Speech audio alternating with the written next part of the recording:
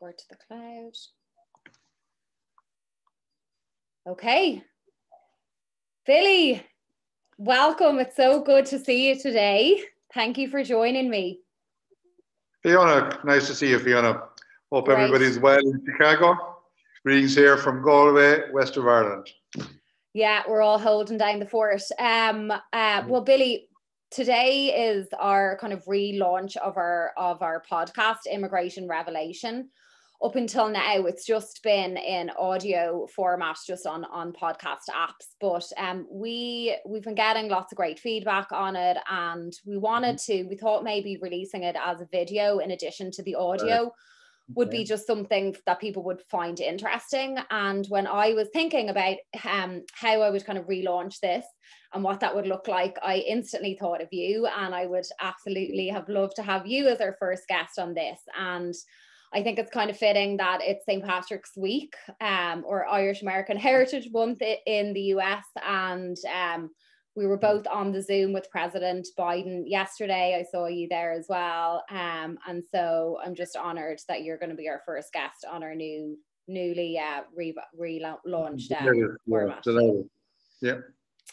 And so, I mean, Billy, you have such a long successful history in lots of different things. And for people who may not know you, I'm not sure that there are many people who are not familiar with your work, but you're a very successful restaurateur.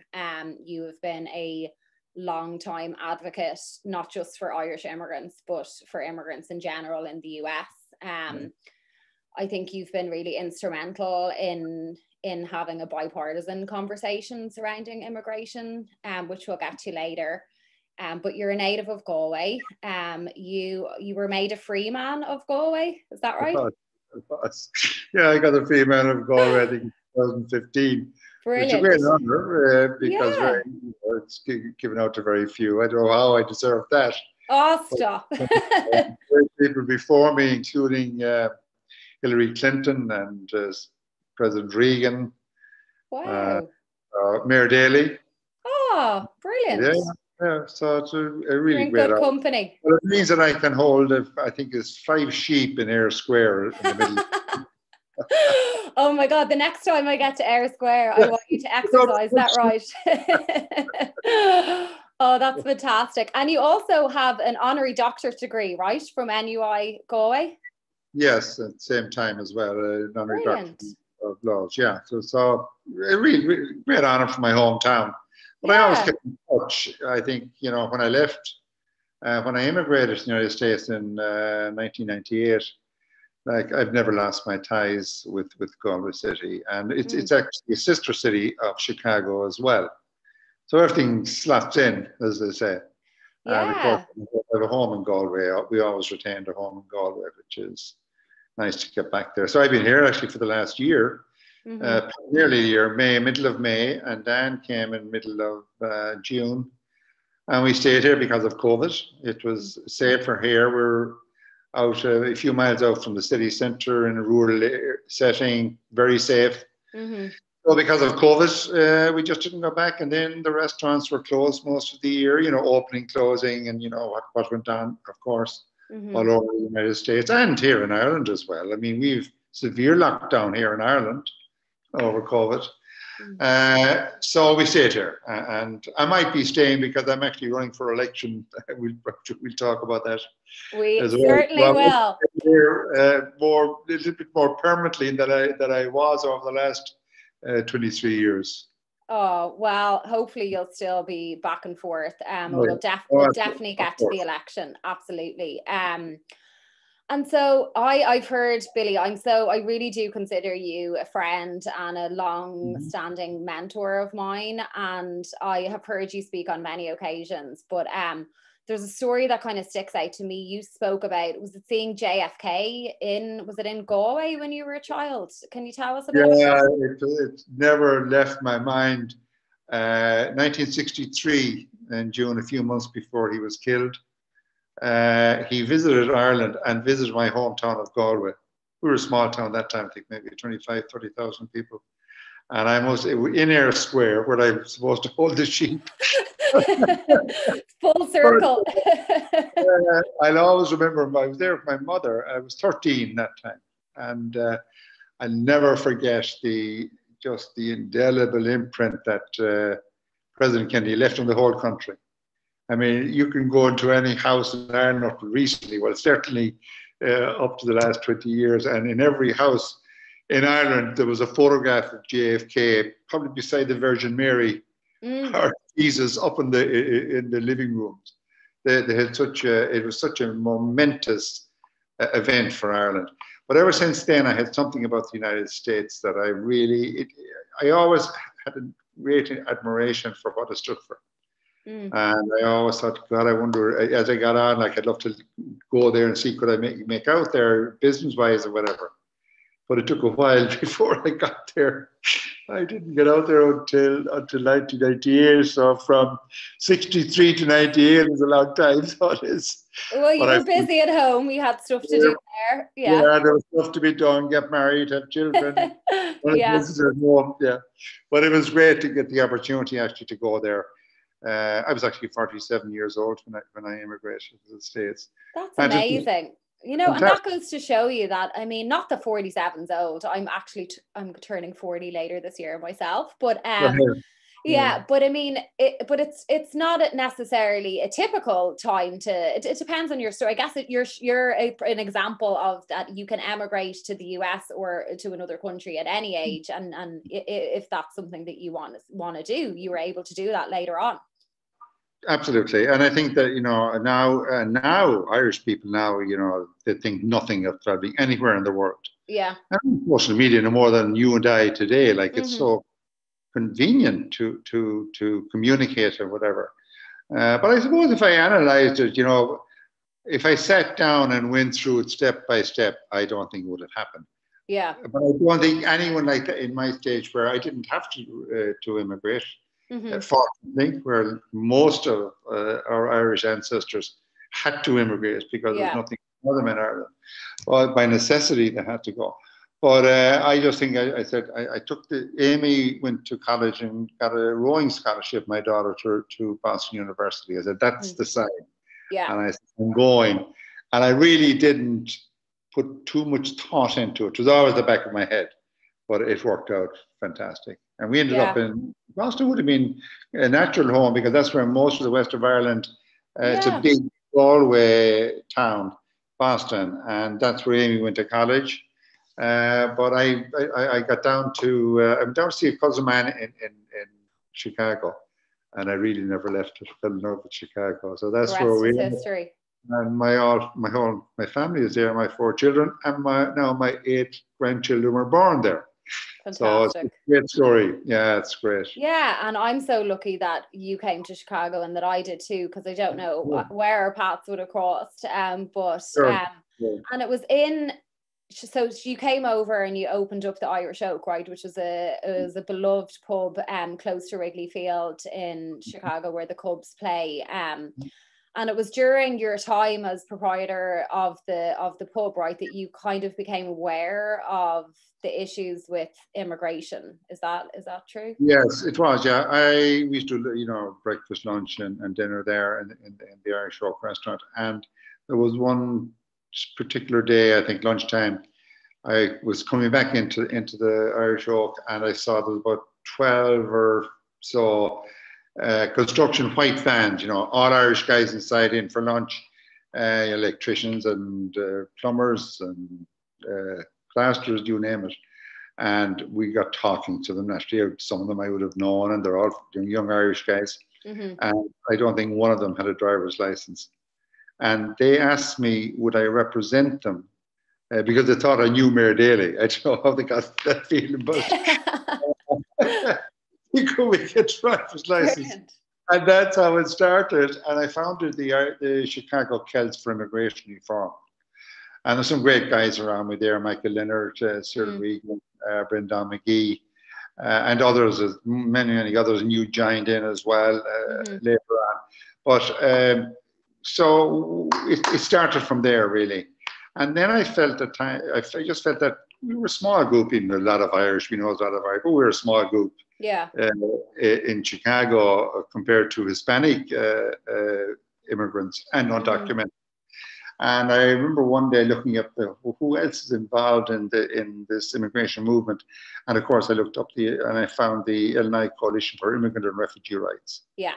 And that's really where I started. Josh Hyatt was CEO there at the time, and we joined in with him, and then it became a much bigger movement. I knew I was doing the right thing, because now we had more power, with more numbers, power and numbers, and then I was very much into bipartisan politics as well, because I don't really think that one party should have full ownership of any immigrant issue. It has to be a bipartisan issue. And it turned out, funny enough, with the driving licenses, in 2013, January 13, I think, after how many years?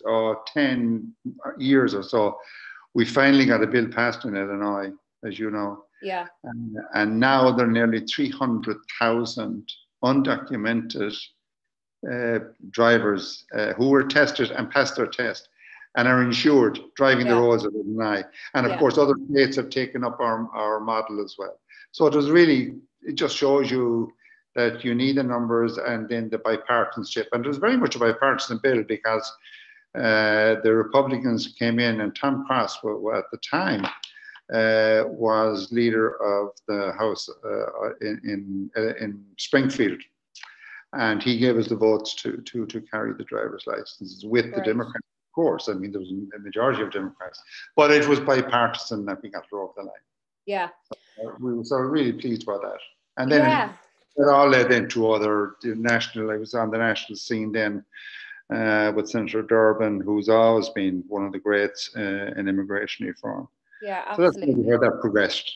Yeah, but I mean, so from the guys sitting in the van, hopefully they were able to get some of those driver's licenses that you worked so hard to get. And I know it was, kind of hearing the story, I don't know that people understand how much work went into that effort. And I know that it was you back and forth to Springfield. It was years and years and years of work to get that. And so well done to everybody involved. And I think, with the Chicago Celts for Immigration Reform, what you were successfully able to do was to bring the Irish voice into the immigration debate. And I think that, we have we're the beneficiaries of the Irish immigrant privilege. I think we are, we have this privilege, not always, right? It hasn't always been that way, but because Irish Americans were able to come, or Irish were able to emigrate here, and then had the likes of JFK and now President Biden,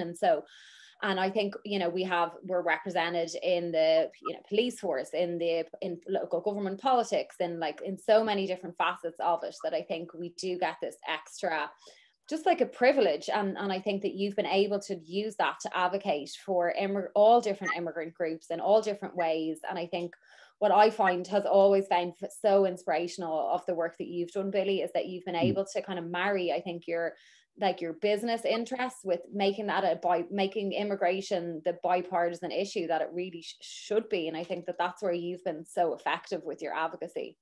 Well, thank you. But as well as that, what we did, and going on from the Illinois Coalition for Immigrant and Refugee Rights, we then founded the Illinois Business Immigration Coalition. And that was a bipartisan group of business people, and of bipartisan, and it was chaired by John Rowe, former chairman of X-Man, Superman. A Republican supporter, of course, and that has really been successful. And we have a full bipartisan group, Democrats and Republicans and Independents. We don't care. Once you're there for immigration reform, we know that we need immigrants working for us in the United States. We need them here. It doesn't matter what country you're in. Right. But that has now gone from the Illinois Business Immigration Coalition to the American Business Coalition, and it's expanded into 7 or 8 other states. Yeah, I'm getting emails from them, Florida, Texas, all over the place. Yes, and New York, and the driver's license have been introduced in other states as well. So it just shows you like what the movement can do, and it does take. But we are making great progress and of course, as you said earlier, it's not immigration for the Irish; it's immigration for all ethnic groups, and I think that was the strength of the movement that we started. Yeah, absolutely, and I think it's been to see, you know, from with like the Illinois Business Immigration Coalition where that started and what has happened now. I mean, I've been on Zooms where there have been you know, Senator Durbin, Senator Menendez. I mean, so many people just talking about the values of immigration, because you can look at it from so many different ways, right? The humanitarian aspect, the economic aspect. There's lots of different arguments that you can make for just sensible immigration and immigration reform as well.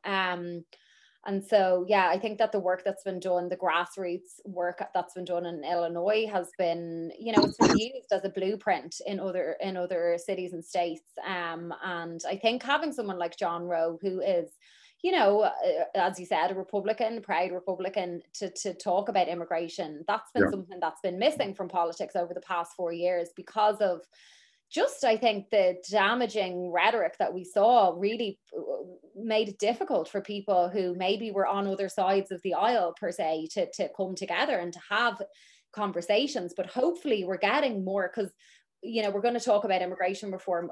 Maybe we'll just start talking about it now. But with immigration reform on the horizon, we do need the support of Republicans, as we can't just do, Democrats just can't just do this on their own. And so, you know, I'd love to hear what you're thinking about the kind of the prospect for immigration reform at the moment. Well, it's going to be very difficult. I mean, luckily, there's a new dynamic in the administration with President Biden. There's no doubt about that. And thankfully for that. But it's still going to be very difficult. Dick Durbin, Senator Dick Durbin, is now the chairman of Judiciary. So he'll be initiating all laws with regards to immigration and immigration reform. And as you know, at the moment, there's bills being moved in the Senate and the House. The Dreamers, of course, which he has been the champion for over 20 years. Yeah, over absolutely. 20 years.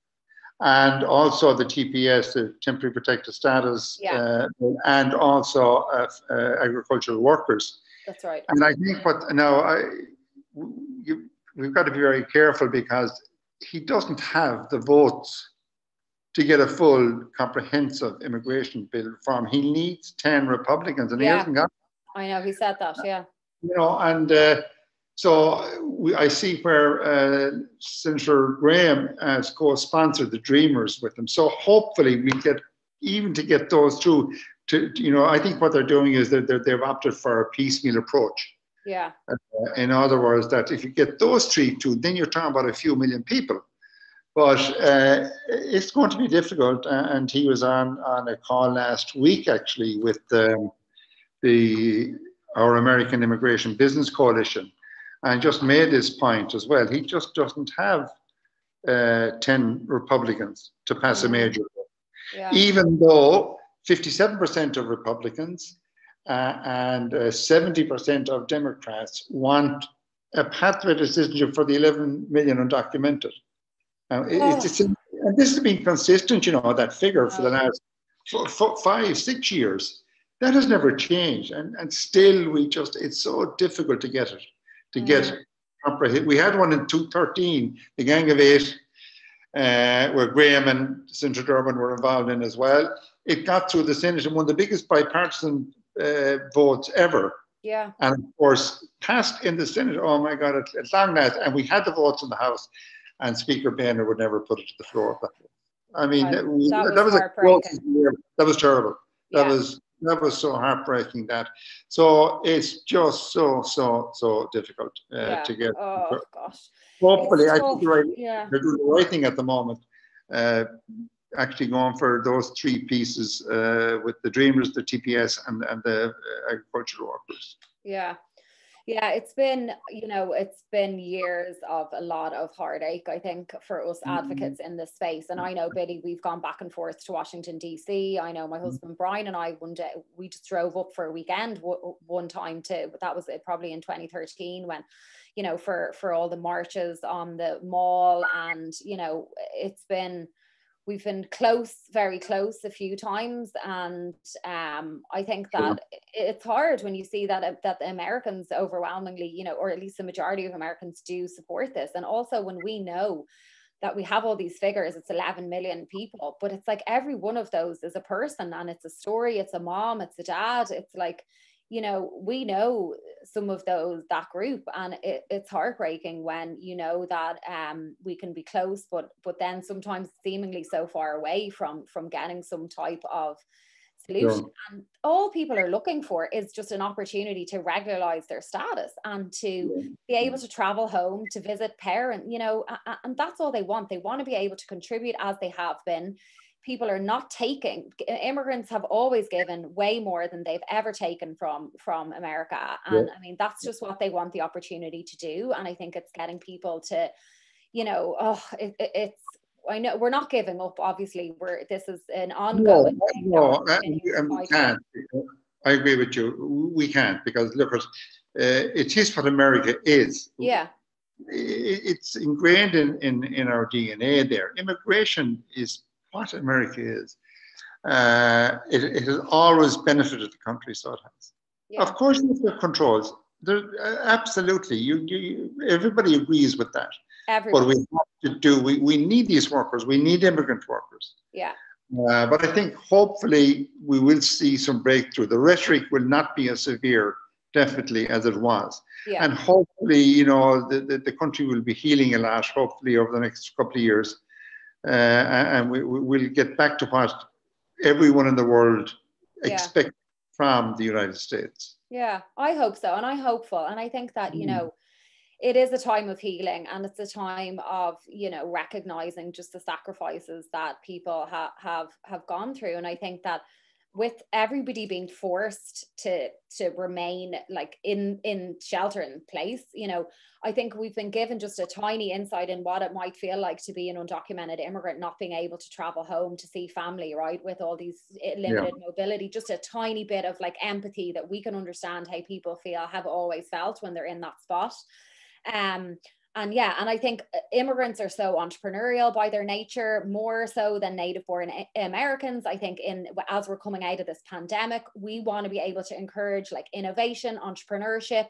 Why don't we empower these immigrants to be able to like start the businesses that they want to start, or just, and one way we can do that is by helping them with their immigration status. And it would also contribute a lot of money to the federal government in terms of filing fees. And so I think that there's lots of ways that to look at this, and hopefully we'll be able to have some of these conversations going forward. While we're on the topic of immigration reform, I would like to just chat about the Irish E3 visa that I know myself and you have worked on for years as well. Can you tell, for people who maybe are watching or listening who are not familiar with this, can you just give like a brief kind of synopsis of what has happened in the past and kind of where we are today with regards to this? Right, sure. The E3 bill is a bill that was designed for the Australians for their help in the wars with them, and they got this deal it's over 10 way over 10 years ago. Yeah. And they got 10,500 visas yearly. They've never used more than 5,500 per year. And when we saw that these visas were available, they are allocated, and they weren't taking them up. We said, well, look, we can't get immigration reform through for the Irish, but we could do a deal with the Australians, which we did. Yeah. And Homeland Security, and doing a reciprocal deal with the Americans for those 5.5 that we'd reciprocate in Ireland here, because there's so many American companies here, and a lot of American people would like to work in Ireland as well. Yeah. And we had the jobs, and we'll have them once this pandemic is over also, especially now that we're the only English-speaking country in Europe. Yeah, that's true. Especially for American companies. But so we went to our politicians here in the States, and that we agreed they agreed to it, and the US government agreed that they would agree to it as well. So we've been trying, and it's passed in the House twice. Yeah. And then there was one block. We went for unanimous consent in the Senate, and one vote. I was with you when this happened. This is why I'm laughing, because I remember it was not funny at all, but it was one vote. My God! And now you see we have to go again, but it's very much on the cards. And I was talking with the Taoiseach's office, our Prime Minister, before yesterday's Zoom with President Biden, that it was to be discussed. And there, of course, our Foreign Affairs and Ambassador's office in DC are totally on top of it as well. Yeah. And it's one of our priorities that we would, and hopefully we'll be able to get it in on a rider at some stage. Yeah. One of the advantages that we have is it's not an increase in visas. The allocation is there. They're not being used. Exactly. So that was one way that we were able to get it, get agreement that they'd offer to Ireland.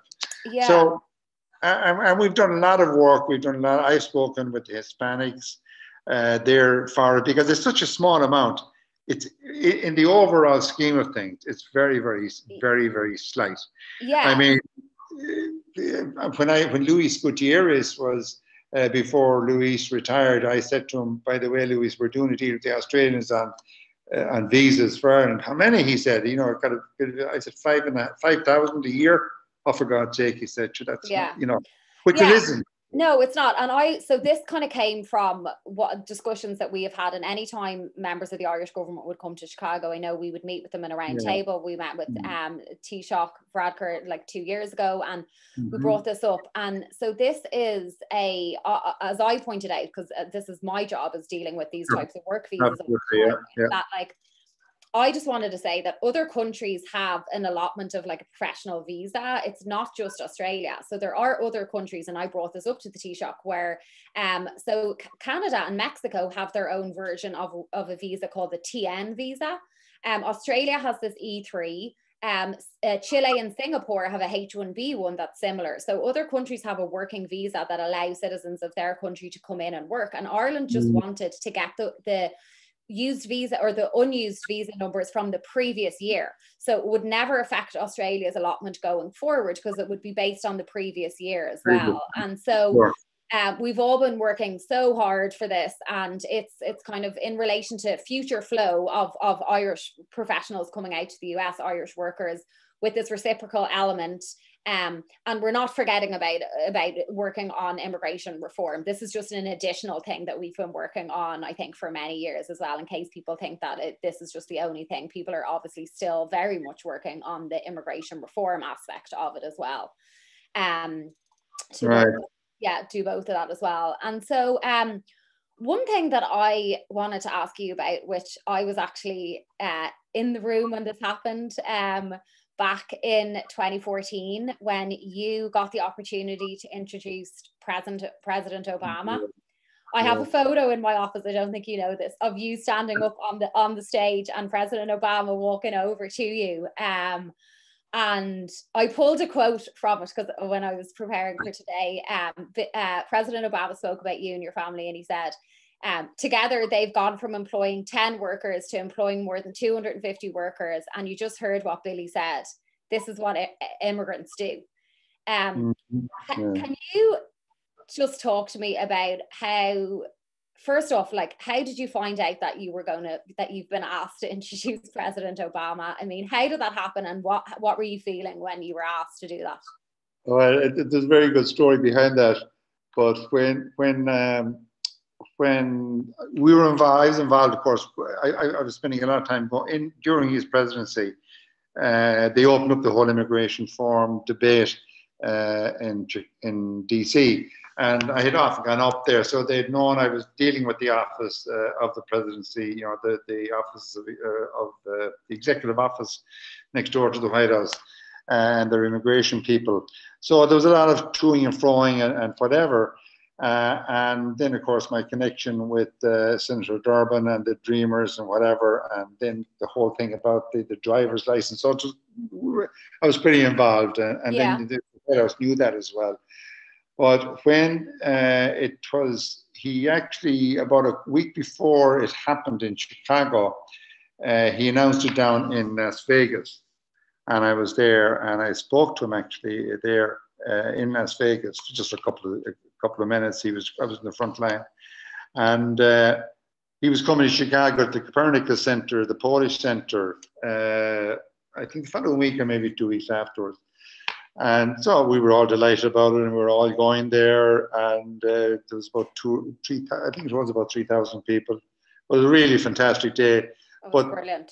I think it was a Tuesday. But on the day before, I was at home in Chicago, and I got a phone call. And I said hello, and this lady on the phone said, "This is the White House." Oh, but the immigration people would always say the White House here if they were talking about immigration matters. So I wasn't kind of totally surprised. Oh, I said, right. I thought something about the immigration or who's going to be there tomorrow or whatever. Mm-hmm. And the next thing she said, Billy, that's right. I said, the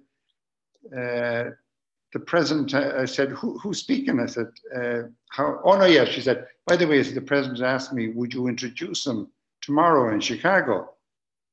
And then I said, hold on a second. And what's your name? I said, Howley Ledbetter. Ah, for God's sake. I put down the phone.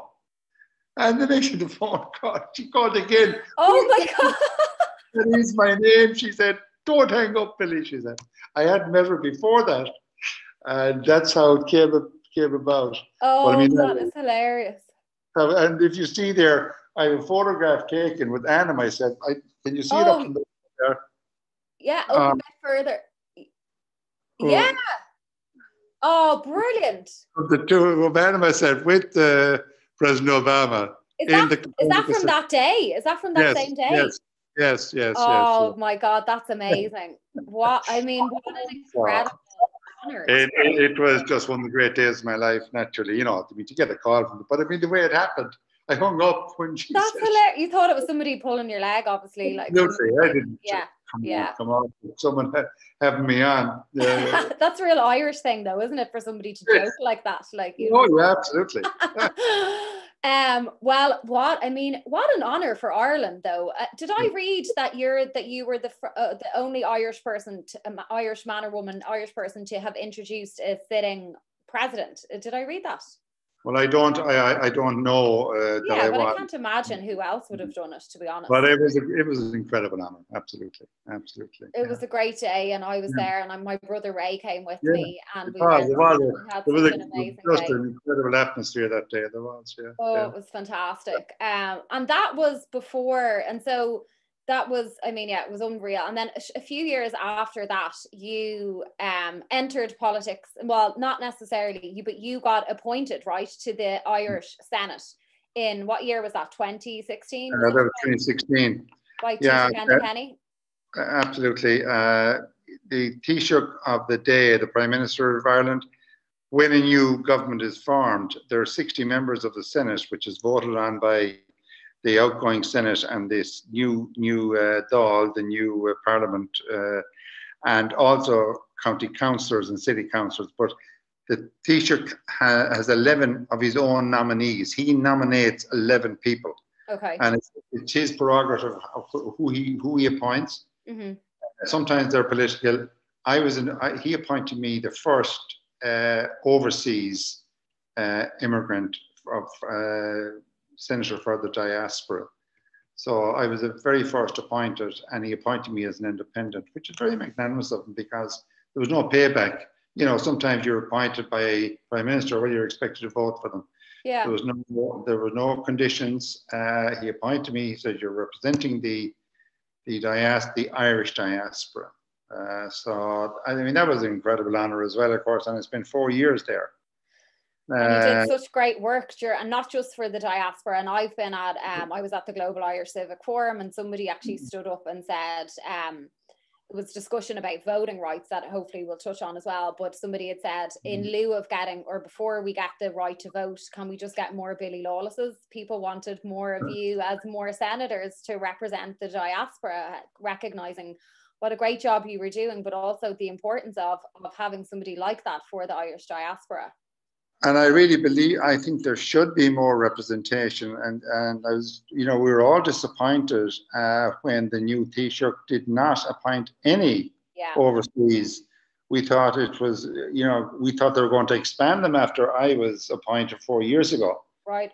We thought, and even the Taoiseach of the time was talking about expanding the role of the diaspora. And the Senate is the right place for it, because the Senate is a watchdog for the Parliament, as you know. All bills come from the Parliament have to go through the Senate. We can't rescind a bill. The Senate can't rescind a bill, but it can be sent back for amendments. Yeah. Or we can create our own bill, and it goes to the Dáil, and it comes back into us, and it's signed by the President. But a lot of people, diaspora, very disappointed that, in fact, there was no one, and no one from Northern Ireland either. So anyway, I might be able to rectify that. There's 2 vacancies coming up. Yeah, so let's talk about that. So I was one of the many that were extremely disappointed when you were not reappointed and given the amazing work that you've done. And so, which leads us to our final topic, or maybe penultimate topic, is to talk about you are now running for the Senate, right? For the Seanad, for people. That's Irish word. As I said earlier, there are 60 Senate members. 2 of them have resigned within the last year. It's just a year old. It's not even a year old yet. One went to private business, and one resigned for some administrative issues or whatever. So there's 2 panels. There's an agricultural panel, and there's the industrial and commercial panel. I am running as an independent for the industrial and commercial panel. Great. So I am now. It's a difficult one, because the coalition parties have a big majority, and they have a pact, one written pact that they vote for each other. So one of Fianna Fáil are going for the industrial and commercial panel, which I'm running on, and Fine Gael are running a candidate in the agricultural panel, which Ian Marshall, the moderate unionist from the north of Ireland, is running for. So if the pact holds, they have a big majority, but it's a secret ballot.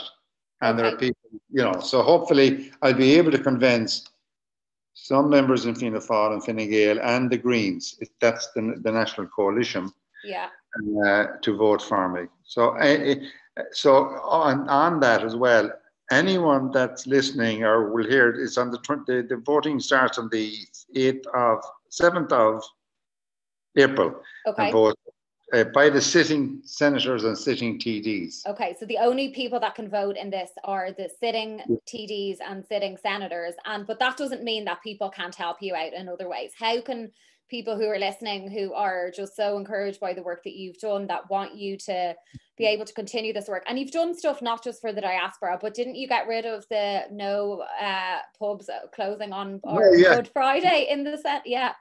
That's ironic, because since I got the ban lifted after 90 years, they've been closed since the last. Because of COVID. Oh my gosh! Wow.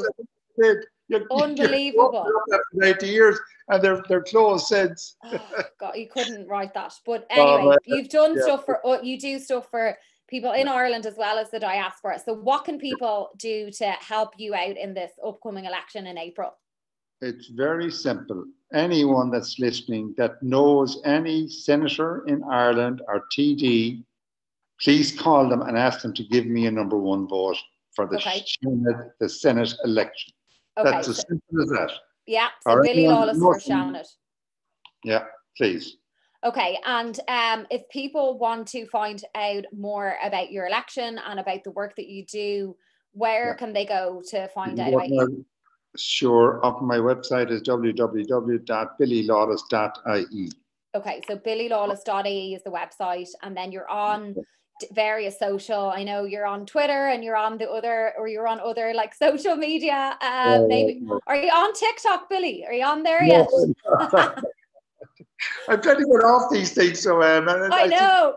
get deeper into them. Oh, Adding man. more, I know, another Clubhouse, TikTok, Instagram, all these, whatever you're on, I presume will be on your website, and people can learn more about the issues that you're concerned about. And so just to reiterate again, if you know any TDs or any senators at home in Ireland, give them a call, let them know that you'd like them to support Billy Lawless in his campaign for the Irish Seanad that's coming up in April. So hopefully, Billy, I hope that we get you back in the Seanad to continue the amazing work that you do. I think that it is in recognition of just that. I think you being an Irish senator just adds an extra level to the work that you're doing here. And I think that it's so critical right now with immigration reform and just so many things to be done, that I hope that we're able to see you back in the Irish Seanad soon. Well, it'd be nice. I'll do my best and let's see what happens. Yeah, exactly. And regardless, we all have a lot of work to do, and we'll continue that anyway. Any closing comments, Billy, before we sign off? Anything you want to say? I think we've covered a lot. My greatest wish, of course, is immigration reform. We spent so many years, you and I and many others, advocates of all ethnic groups, the amount of work that's gone into it. I just wish that maybe our year is coming. Yeah. And our era is coming. God, we have to have a breakthrough at some stage. So my biggest wish is that we get immigration reform in the United States this year. Billy, you're bringing a tear to my eye. I just, it's such an emotional thing. And I know we've been through so many ups and downs. And I think that myself and you have a lot in common. And one thing that we share is our hope. We've never given up hope throughout this whole process. And I know Senator Durbin, we've all felt that that's what's kept us going really throughout all this. And so I share that wish with you and hope that we can continue doing lots of this great work in the future. Great stuff. Thank you so much, Billy. It's been such a pleasure chatting to you. Take care. See you. Bye, everybody. Bye. Thanks.